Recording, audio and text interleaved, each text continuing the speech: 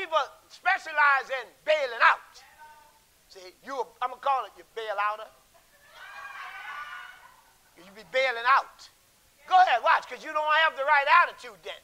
So go ahead, brother. Come on now. During our fight of life, our attitude is most critical during the tough times. That is when we are tempted to panic and make bad attitude decisions.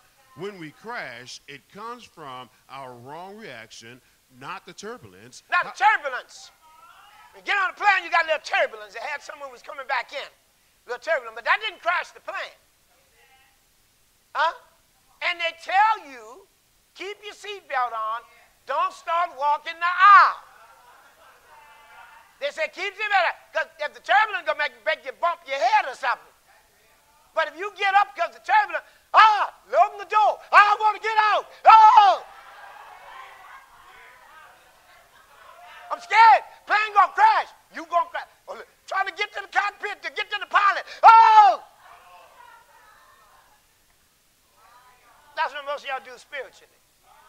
When the turbulence comes, you get ready to bail out. Huh? You panic. Bad decision. Your attitude get funky. When things you get panicky, your attitude. Don't want to speak to nobody. Because I'm going through. Somebody tell you good morning, you say, what's good about this morning? Get a bad attitude, see?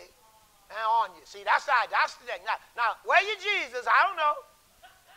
Where you salvation?